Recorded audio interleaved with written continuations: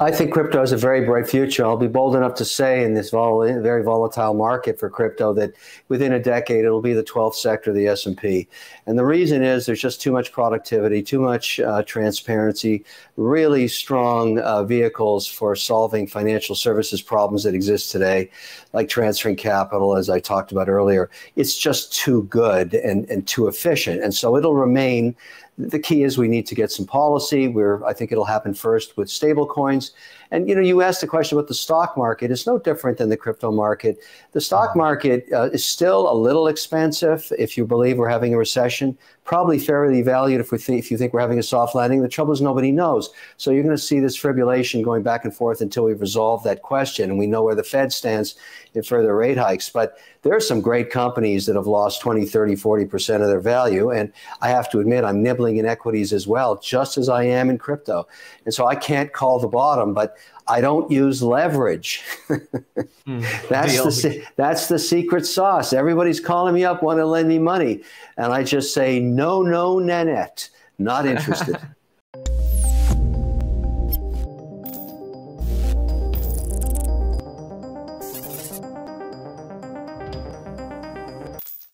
Hello and welcome to Money Talks. In today's video, Canadian businessman and entrepreneur, Shark Tank star, popularly known as Mr. Wonderful, Kevin O'Leary, updates about the crypto crisis and companies filing for bankruptcy, his take on Bitcoin and market bottoming, and where we are headed next in the crypto space.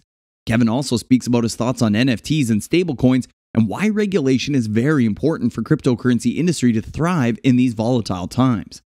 Make sure to stick around to the end of this video where Kevin O'Leary explains why more pain is incoming and a big crash can occur very soon. So without wasting any more time, let's dive right into the video. It's impossible to know, where the bottom is. But I would say this, I don't believe we've seen the bottom yet. And I have a different view of it. I go back again to other asset classes that I've invested in for decades. In every case, traditional bonds, traditional equities, real estate, alternative asset classes, bottoms are reached with an event, a panic event, as I call it. And you can find it in every asset class. Back in the hedge fund days when they started gating, these large multi-billion-dollar hedge funds that gated, shut down their liquidity, caused panic, and you saw bottoms in equities as they were being liquidated. There's long-term was one of the classics in the last couple of decades. And it was a fund that was over-levered and blew up. We haven't seen that yet in crypto land. There's no big guy has gone to zero yet, and I think that's still to come.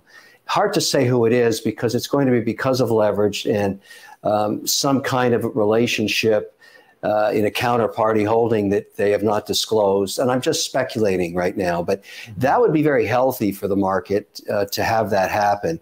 Voyager's too small. It doesn't matter. The rest of these guys were kind of irrelevant in terms of total market cap. Bitcoin and the crypto market itself has almost been cut in half in total market cap. And so you would think we're on our way to the bottom, but I like a big panic event. That's always been a great way to bottom. It's towel throwing, it's capitulation, it's massive volume, it's total panic in the streets, and always a great buying opportunity. I have no idea who's next. Could be tomorrow morning, could be a month from now, but it's coming to a theater near you. And it will definitely be a very good thing for this industry. It'll be a great thing because it'll take out all of the bad, broken business models, the heavy leverage, the speculation that was too risky. The price of Bitcoin got a small relief bounce this week as investors hope that the worst of the crypto liquidity crisis is over. Right now, Bitcoin has risen 13.63% for the 7-day trading week beginning Sunday and was on pace for its best week since October. The price rose as high as $22,478 at one point, climbing back from a low of about $17,000 in June. A lot of these insolvencies and forced unwinding from a volume perspective are behind us, as Three Arrows filing for bankruptcy was kind of the final pin in that. Three Arrows, a crypto-focused hedge fund, filed for bankruptcy last week after a sharp decline in digital currency prices exposed a liquidity crisis at the firm. The market contagion could spread into smaller crypto exchanges or funds, Hartman added. And push everybody, and this kind of circles back to the conversation you were having with Ben and at WonderFi. The reason I'm an investor in WonderFi is I need a place to store my crypto assets that fit into my compliance and accounting departments. And so, when WonderFi was able to offer me a centralized wallet at BitBuy, I was able to say to my auditors, look, you can audit this thing daily, weekly, quarterly, monthly, and I can mark to market each position for you at 4 o'clock, even though it's irrelevant in crypto land. It trades 24/7. But the old infrastructure of compliance that exists for all financial markets has not yet provided systems yet for anybody that wants to be compliant like I have to be. I don't have an option. I have to go through audit. I'm an investor in many other financial services companies that are issuers under regulations in many countries. We have to have our audit statements signed. Don't fight the Fed is a common expression investors use to explain one of the most influential forces on global financial markets. After multiple years of easy money policies and near zero interest rates, the U.S. Federal Reserve approved an interest rate hike of 0.25%, the first rate hike in more than 3 years. Since then, the Fed has implemented 2 additional rate hikes of 0.5% and 0.75%, bringing the current benchmark interest rate to a range of 1.5% to 1.75%. During the same period of time, risk assets around the world have been falling in price, with Bitcoin declining from $48,000 at the end of March to its current price, which is trading near support at $20,000. The historic rise in cryptocurrency and legacy markets that was witnessed in 2021 was largely driven by the easy money policies of the Fed, and it's highly likely that a return to such policies would once again see funds flow into the crypto ecosystem. It's taken me a long time to convince my existing compliance and accounting infrastructure that supports my operating company's investments across a wide range of financial services to get on board with my positions in crypto. Because remember, I own WonderFi because I want to own infrastructure equity. Same for FTX, same for Circle. I'm a shareholder of those companies and Immutable Holdings in the NFT space. That's my basket of equities that are all compliant operations. They're all compliant. They all work under very strict compliance. That's the test that starts the equity investment.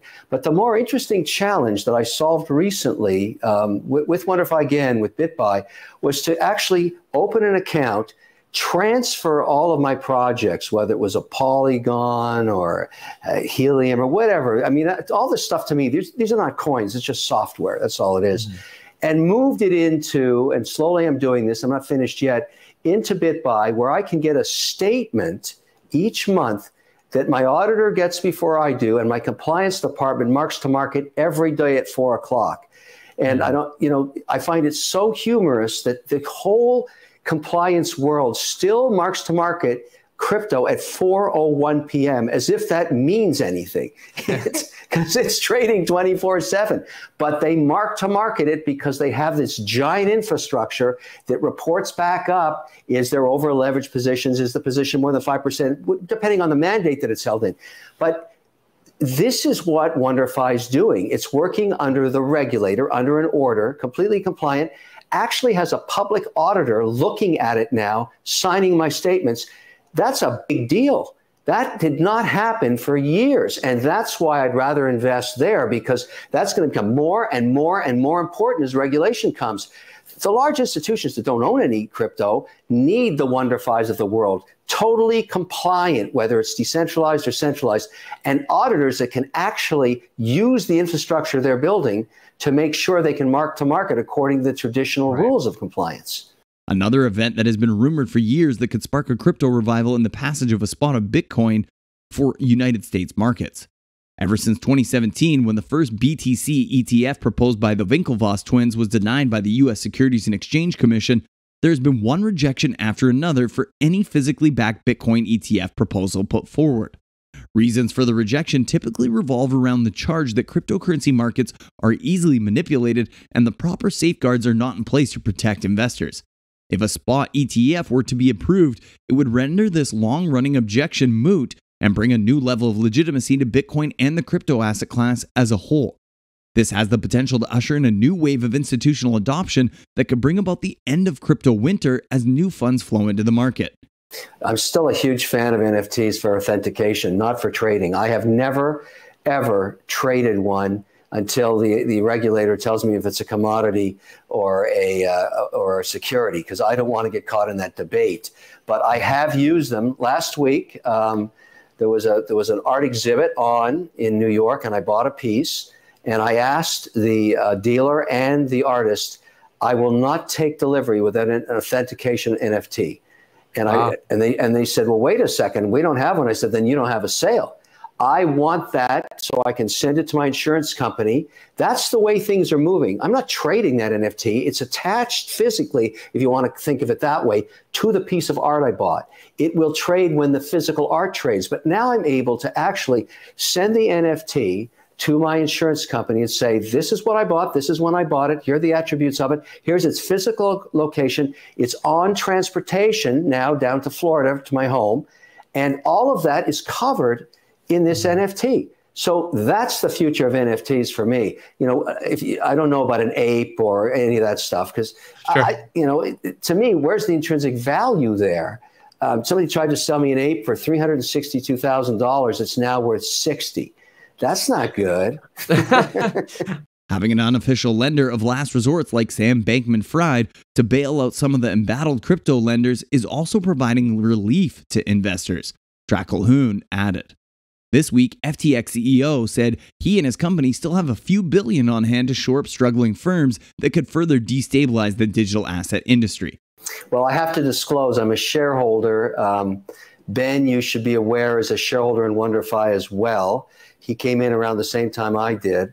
I am a paid spokesperson for FTX, so I have a lot of respect for the management there. I did a lot of due diligence before I accepted that position because I wanted to have a compliant home. But Sam is one of the smarter guys in this space for this reason. Long before crypto, he was a trader. He understands the power of leverage, both to the dark side and the upside of performance. So I'm going to guess, and it's a personal opinion, the last guy to blow up is going to be Sam Bankman-Fried, because he doesn't get himself caught in over-levered positions. Now, they're very, very good in terms of managing their own business. He's got a huge team there. Ryan, the CEO, they also manage the Americas differently. They do the rest of the world. They're compliance. His parents are compliance lawyers at Stanford.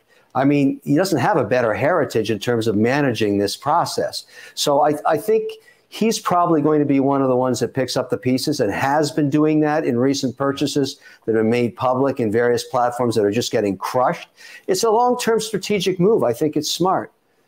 So what are your thoughts about the Bitcoin's best week since October as crypto collapse stabilizes? Tell us down in the comments. Also, don't forget to like and subscribe. See you soon with the next video, and thanks so much for watching.